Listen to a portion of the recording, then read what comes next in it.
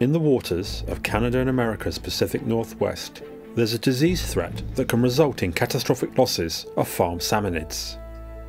Infectious Hematopoietic Necrosis, known as IHN, is an endemic disease of wild Pacific salmonid species in this region. IHNV is an OIE, reportable disease, and that's because of how many species it affects throughout the salmonids, but also that it's extremely virulent, that it can cause epidemics. It's a natural disease of Pacific salmonids, and it's endemic to the populations that are here. Through our monitoring program, we've recognized that IHNV occurs naturally in sockeye salmon and other Pacific salmon. In British Columbia, it's mostly occurring in sockeye salmon, and over a 30-year time series, we see that the variability goes up and down over the years in between stocks, but it is always present in sockeye salmon, and it does occur naturally. It's an endemic pathogen. It would be extremely difficult to eradicate IHNV in a wild population, and currently in British Columbia and throughout the Pacific Northwest, IHNV has co-evolved with Pacific salmon and is a naturally occurring pathogen in these species. So what risk does the constant presence of IHNV in wild salmon stocks represent to farmed Atlantic salmon in the region? In farm salmon in net pens, it would be impossible to eradicate it because the source of it is sockeye salmon and they're around the farms all the time. So you might be able to control it within your populations, but you'll never be able to 100% control its presence in the environment in which you're raising the fish.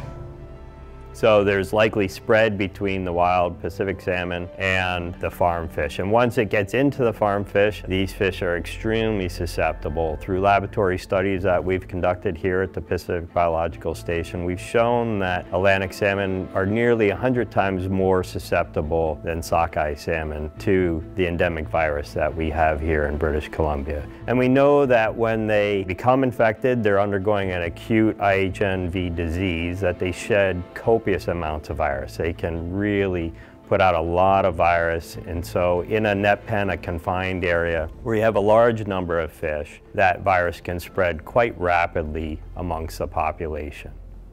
Typically by the time it's starting to show clinical disease, it's rapid. You know, within a couple of weeks, you're looking at very heavy mortality that you're struggling to keep up with. You can look at 30% of your farm gone within weeks. It disrupts everything right from the fish and their welfare on the farm to the staff that have to handle the mortalities and the death, and then right through to the company and then their customers. So what can producers do to mitigate the risks associated with IHN infections? It's really crucial for the farms to practice strict biocontainment and biosecurity.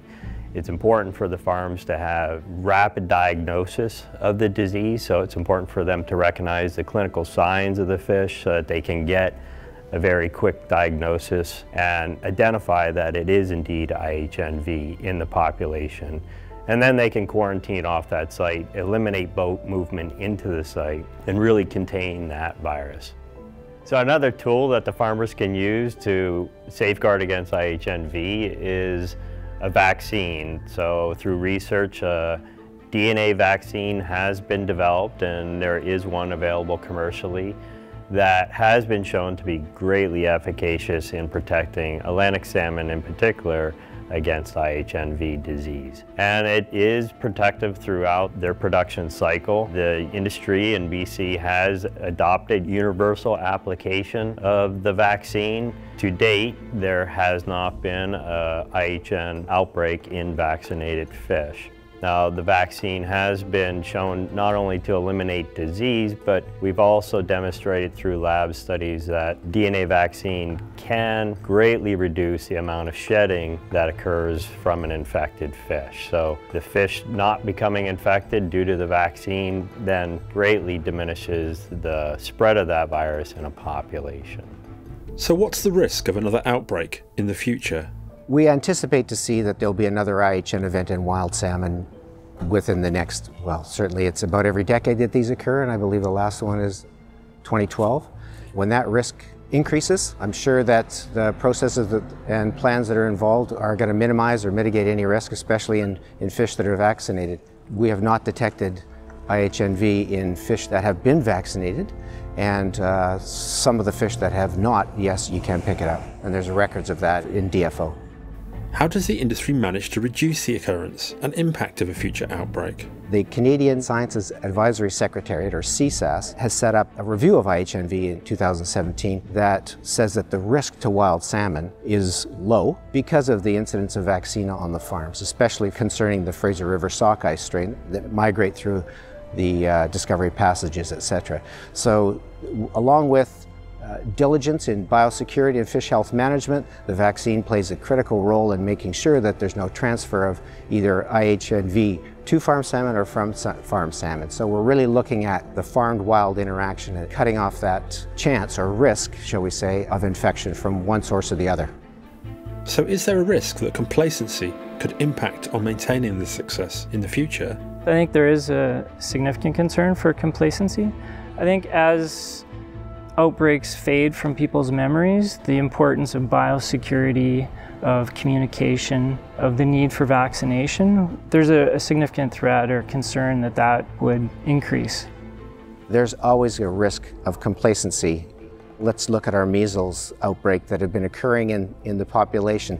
You don't see it, it doesn't happen, it's not a big issue, and then when there is an outbreak, yeah. So as a fish health professional, I would definitely be on the side of vaccination to protect your economic aspect of it, but also for the protection of wild fish as well.